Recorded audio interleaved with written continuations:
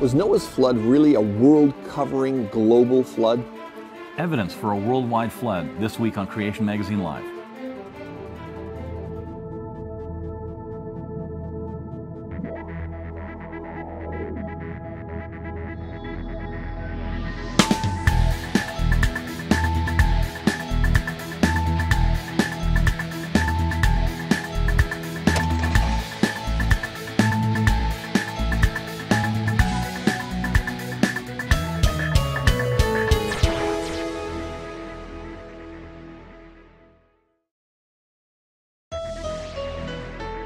Welcome to Creation Magazine Live. I'm Richard Fangrad. And I'm Calvin Smith. Our topic this week on the show is Noah's flood. Right. How does the Bible describe it? Was it really global? Was it a world-covering flood?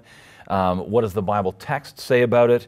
If it was global, where's the evidence for it? Right. That's our topic this week. That's right. Many Christians would claim today that the flood of Noah's time was just a local flood. Right, little flood. Wasn't global. They claim it was confined to somewhere around the Mesopotamian region and never really covered the whole earth.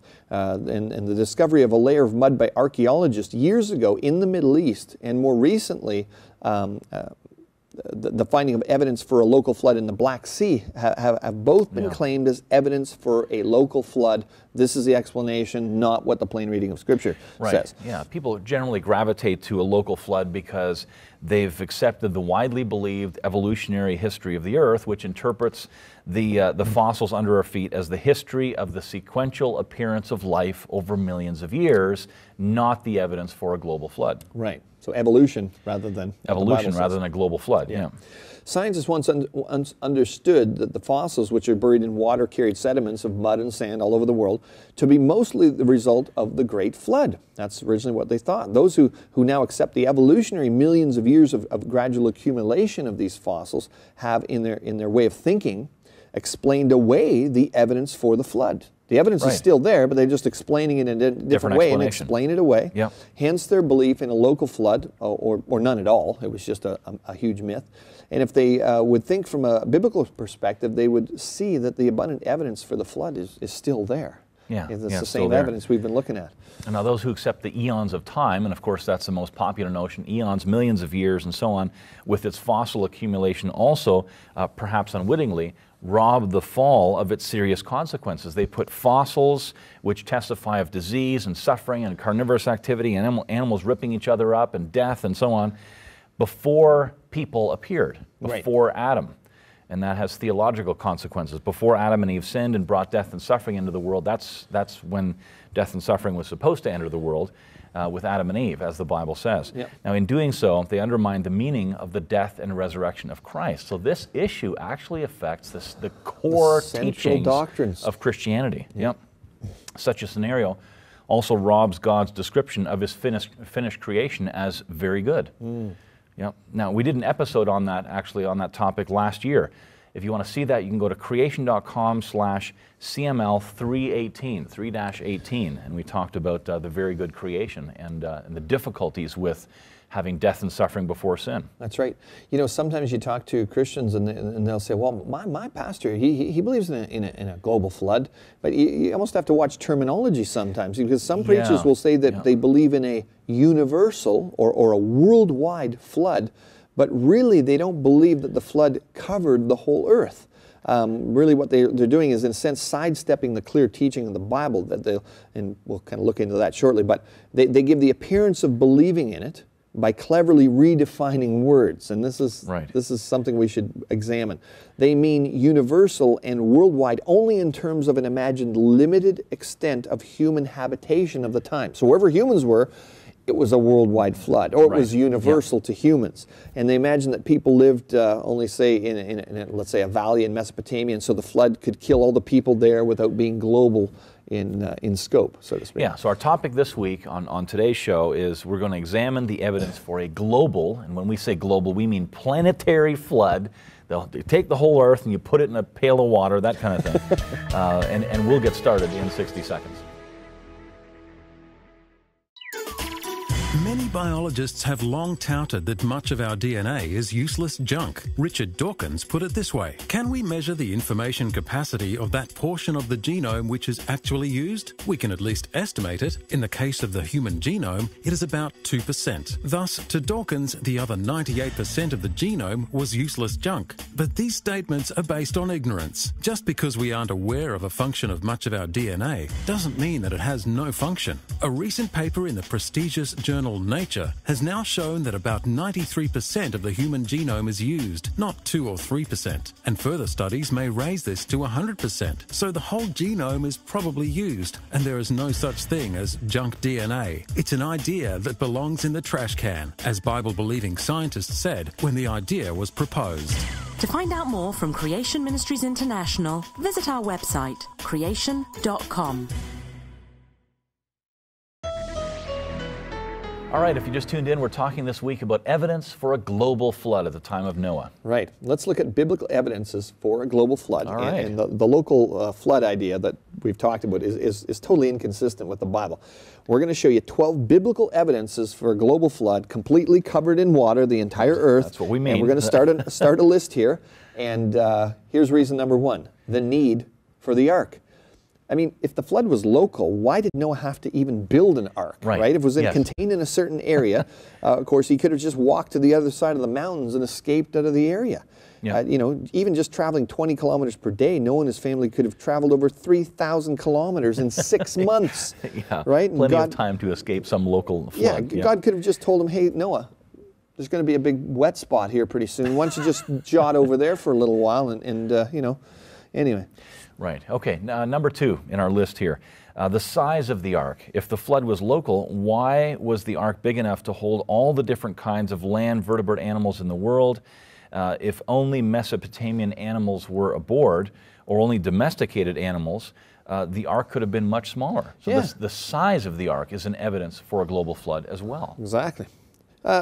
Number three, the need for animals to be on the ark. I mean, if the flood was local, why did God send animals into the ark to escape death? Again, just like the people, the animals could have gone and spread out. And I mean, why would the animals be confined to that only one area, if you want to say that, right? There would have been animals in other part of the earth to reproduce these kinds. So, you know, he could have just sent them to a non-flooded area or whatever. Yeah, or if they died, other animals would have come in and repopulated. No big deal, right? Number four, the need for birds on the ark. The Bible is very clear that Noah was to bring birds on the ark. If the flood were local, why would birds have been sent aboard? These could have flown away. Birds, there's a flood somewhere, they fly away. Yep. Yeah. They can fly several hundred kilometers a day, so it wouldn't be tough. Even a large local flood. But the flood was global, so Noah had to take birds. Yeah. So the judgment was universal. That's what the scripture says. Right. You know, if the flood were local, then people who did not happen to be living in the vicinity wouldn't have been affected by it, and they would have escaped God's judgment on sin. And it kind of boggles the mind to believe that after all those centuries since the creation, no one had migrated to other parts of the world. To believe they just stuck in that one spot, or that people living on the periphery of such a local flood would not have been, you know, moved to adjoining high ground or something like that. If they see the water coming up, they could take off. Yeah. Jesus stated that the flood killed everyone not on the ark. Matthew 24:37-39. For as were the days of Noah, so will be the coming of the Son of Man. For as in those days before the flood, they were eating and drinking, marrying and giving in marriage, until the day when Noah entered the ark, and they were unaware until the flood came and swept them all. So will be the coming of the Son of Man. Right. When Jesus returns, it will be a global judgment. Yeah. So, of course, those who want to believe in a local flood generally say that the world is old and that people were here for many tens of thousands of years before the flood. If this were the case, it's inconceivable that all people could have fit in the little valley in Mesopotamia. Exactly. It just doesn't work. Reason 6, the flood was a type of the judgment to come. As we just explained in 2 Peter 3, the coming universal judgment by fire is compared to the judgment by water of Noah's flood. It says the world that then existed was deluged with water and perished. But by the same word, the heavens and earth that now exist are stored up for fire, being kept until the day of judgment and destruction of the ungodly. Right, that's verses 6 and 7 there in 2 Peter 3. Reason number 7, the waters were above the mountains, okay? It describes this here. If the flood was local, how could the waters rise 15 cubits, that's about 7 meters or 22 and a half feet, above the mountains? It says that in Genesis 7:20. Water seeks its own level. How could you cover all the mountains and not have it be a global flood? That's right. It just doesn't make sense. I once talked to a guy and he said it was perspective. If you were down here and you looked up, I said, it still doesn't make sense. There's got to be a mountain up above where the water, it's silliness. Okay. Reason 8, the duration of the flood. Noah and company were on the ark for 1 year and 10 days. Genesis 7:11, 8, 13, and 14 says, in the 600th year of Noah's life, in the 2nd month, on the 17th day of the month, on that day, all the fountains of the great deep burst forth, and the windows of the heavens were opened. Then when the flood began, it ended in the 601st year, in the 2nd month, on the 27th day of the month, the earth had dried out. So we've got a time period there. Right. Yeah, it's a little over a year. That's right. That's an excessive amount of time for any local flood. That's a huge amount of time. It was more than 7 months before the tops of the mountains became visible. How could they drift around in a local flood, without seeing the tops of mountains? Exactly. That's amazing. So we'll continue with our list here when we get back. Sure. See you in a bit. Let's take a break. Refuting evolution is a powerful, concise summary that explains where the common evidences used to promote evolution in textbooks are wrong, while at the same time showing how creation is better supported by scientific observations. It will stimulate much discussion and help students and teachers think more critically about the creation-evolution debate, particularly the often overlooked differences between operational and historical science and how they relate to the topic of origins. Order your copy today at creation.com. All right, Noah's flood was indeed global. We're going through a list of reasons why it had to be global from Scripture here, so we'll continue with that list. Number 9 on our list here, God's promise broken? What's happening there? If the flood was local, God would have repeatedly broken His promise, right, not to destroy the earth in that way again, because, of course, there have been thousands of local floods since the time of the Great Flood. If Noah's flood had also been local, God would have been breaking His promise. For example, there have been huge local floods in recent times in Bangladesh, for example, where 80% of that country was inundated. Right. Or in Europe in 2002, there's a massive flooding there. If Noah's flood was only local, what would God's promise mean never to send a flood again? Doesn't make any sense. Yeah. Reason number 10, all people are descendants of Noah and his family. The genealogies of Adam, Genesis 4:17 to 26, 5:1 to 31, and Noah, Genesis 10:1 to 32, are exclusive. They tell us that all the pre-flood people came from Adam, and that all of the post-flood people came from Noah. The descendants of Noah were all living together at Babel and refusing to fill the earth, right? That's as they'd been commanded.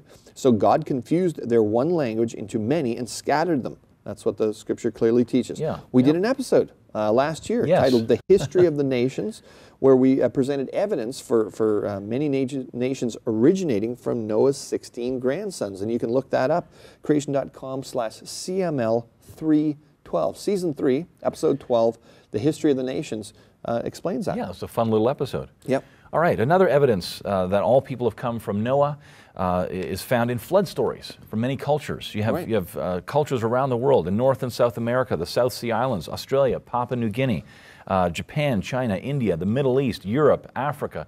Hundreds of such stories have been gathered over the years. The stories closest to the area of dispersion from Babel are the nearest in detail to the biblical account. For example, the Gilgamesh epic.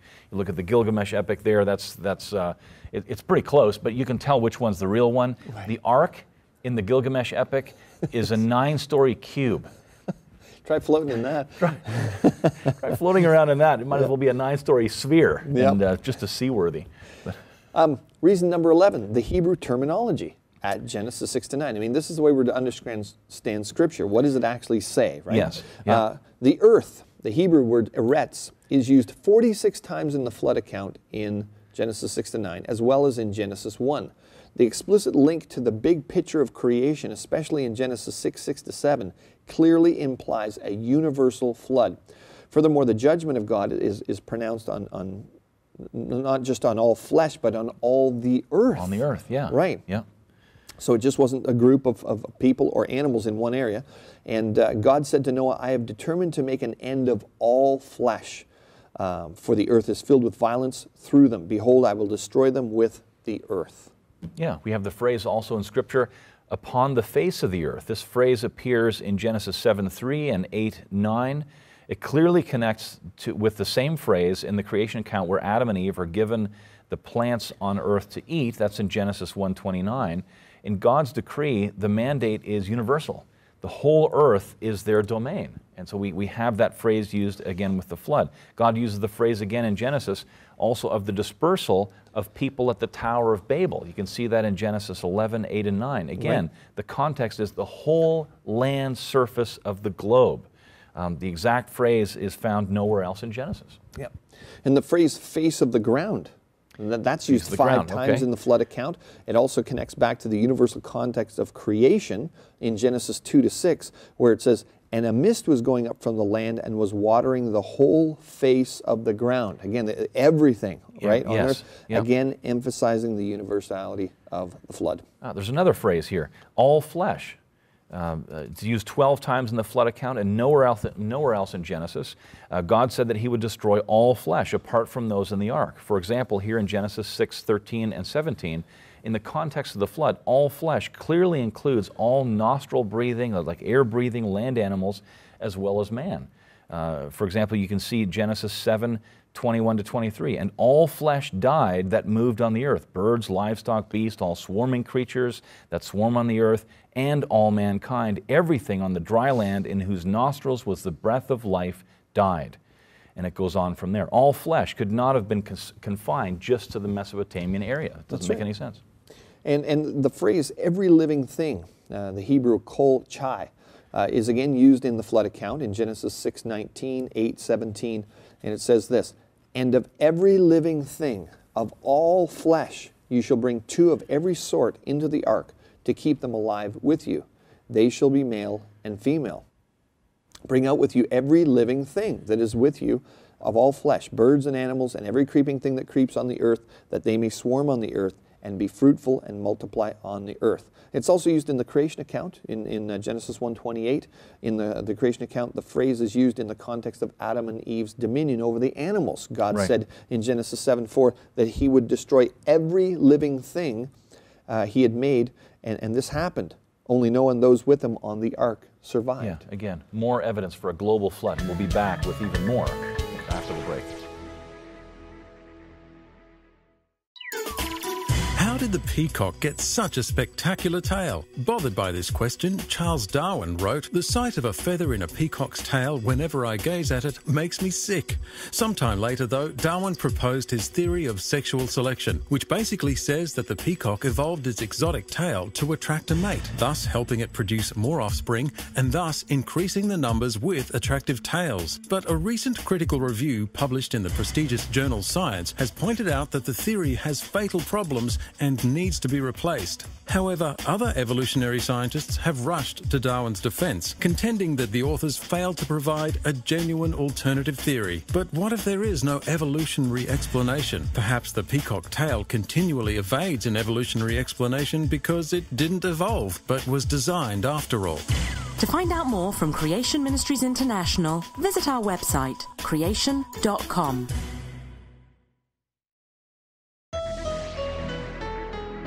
All right, we're going to continue our list of the biblical terminology that's used to describe a global flood, not a local flood. So we're still on point 11 here. We're still on point 11, biblical terminology for a global flood. The phrase under the whole heaven is also used in connection with the flood. For example, in Genesis 7:19, and the waters prevailed so mightily on the earth that all the high mountains under the whole heaven, there it is there, were covered. It's used 6 times outside of the flood account in the Old Testament and always with a universal meaning. And you can see the other places where it's used there on the screen.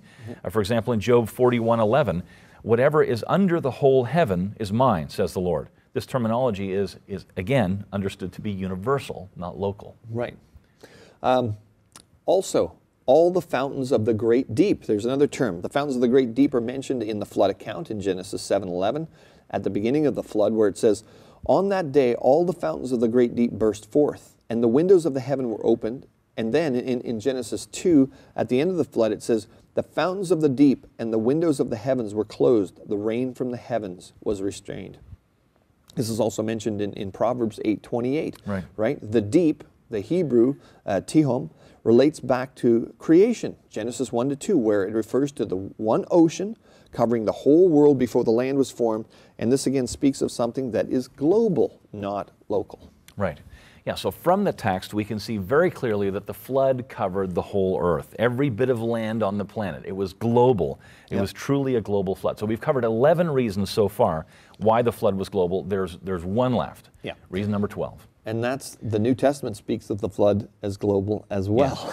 Yeah, not just Genesis. Exactly. New Testament passages which speak of the flood are universal language. Jesus, in Matthew 24:39, speaking, said this, the flood came and took them all away. Luke 17:27, Jesus says, the flood came and destroyed them all. 2 Peter 2:5, did not spare the ancient world, and that Greek word is cosmos, right, which means the entire world, but preserved Noah, a preacher of righteousness, and 7 others, bringing in the flood upon the world of the ungodly. 1 Peter 3:20 says, a few, that is 8 people, were saved through the water. 2 Peter 3:6 says, the world that was then being flooded by water perished. All these statements presuppose a global flood. You can't make it mean some localized flood without doing great harm to the plain reading of Scripture. Right. So there are some basic reasons from Scripture. The text clearly indicates it was a global flood. Now there's some objections to that, and we can discuss some objections in the time we have left here. Yep. Objection number 1: all the high mountains, that kind of thing, does not always mean all, and that's true. That's true. Some have argued that since all doesn't always mean every each and every instance of that kind of thing, the word all in the flood account doesn't necessarily mean the entire surface of the earth. Right. For example, in Luke 2:1, it says, in those days a decree went out from Caesar Augustus that all the world should be registered. Well, in the context, it clearly refers to the Roman Empire. Right, the Roman world. Yeah, not all people on the planet. So there's an example. People point to that. Yeah. Right. Of course, in context, though, it means the Roman world. It means the Roman world, right. It doesn't mean, it doesn't mean everybody. Because the meaning of a word is decided by the context. So yes. In Genesis 7:19, when we read that all, the Hebrew kol, the high mountains under all the entire heavens were covered, you got to note this double use of all. In Hebrew, it's emphasized. This gives great emphasis. It eliminates any possibility of ambiguity, right? Right. So this could be accurately translated as all the high mountains under the entire or whole heavens were covered to a depth of more than 20 feet. Now this is a popular question. It's actually one of the chapters, just a single chapter in our Creation Answers book. Yes. The Creation Answers book is our most popular book because it answers more than 60 of the most asked questions. You can get it at 30% off, both the ebook and the print version. And when you go to creation.com and purchase the book. When you sign out, use the coupon code CMLCAB, Creation Magazine Live Creation Answers book. It's a fascinating book. You'll want to get it. You'll want to get yourself a copy. Everyone likes to get things for free. Thanks to donors at Creation Ministries International, we have put great effort into making huge amounts of faith-building information freely available online. Creation.com now has more than 8,000 articles. Some of CMI's most popular books are in PDF format to read online for free. All 48 episodes of Creation Magazine Live and other teaching videos are online at no charge. Consider making a donation, enabling us to continue producing free faith-building information. Well, if you just tuned in, we're talking about this week about whether the flood of Noah was global or local. Right. We've just given you a lot of ammo, reasons why it was global, straight from Scripture, and now, of course, we're dealing with some common objections to our stance. Right. Yeah. Here's objection number 2: the post-flood geography is the same as the pre-flood geography. Well, that's because people see the Tigris and Euphrates rivers. They were mentioned in the description before the flood with the Garden of Eden, associated with the Garden of Eden, and we have the Tigris and Euphrates now. Right. So people say, well, a global flood obviously would have altered the topography, but it didn't because we have the same rivers. That's right. But of course, that doesn't work either. There's some major differences in the topography described in the Garden of Eden and the world now. Yes. There was one river flowing from Eden, which separated into 4 rivers. You can read that in Genesis 2:10-14, 2 of which were called the Tigris and the Euphrates. So the rivers had a common source before the flood, which is very different from today. So the other 2 rivers don't appear post-flood. Yeah, so it actually is different topography. Yeah.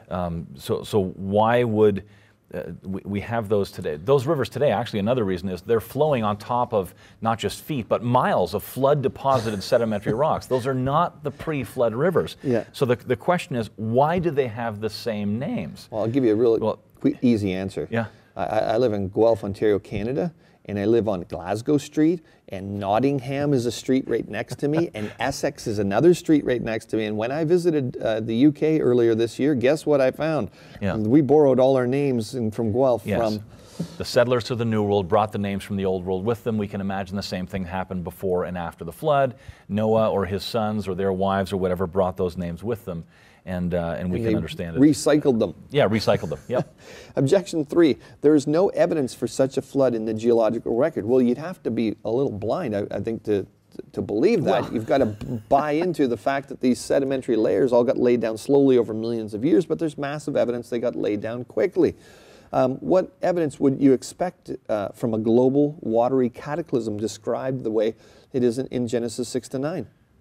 That drowned the animals, the birds, the people not on the ark. All around the world, in rock layer after rock layer, we find billions of fossils, right? Right, yeah. Dead things that are buried in water, carried by mud and sand, and their state of preservation indicates that they were buried incredibly rapidly. So even dinosaurs 6 feet tall, when they're slumped over, have been covered in so much sediment so quickly that it preserves things like soft tissue in these dinosaurs. They're beautifully preserved. I mean, there's a beautiful cause and effect relationship between the fossil record and the flood. Right. What's the effect? A worldwide fossil record showing evidence of rapidly buried plants and animals all over the world. And the cause of that is a worldwide flood rapidly burying plants and animals. Beautiful. It just works out really, really well. Exactly. The severe deformation of thick layers of sediment without evidence of cracking or melting also shows how all the layers must have been still soft when they were bent, like here in Grand Canyon. Look at this diagram.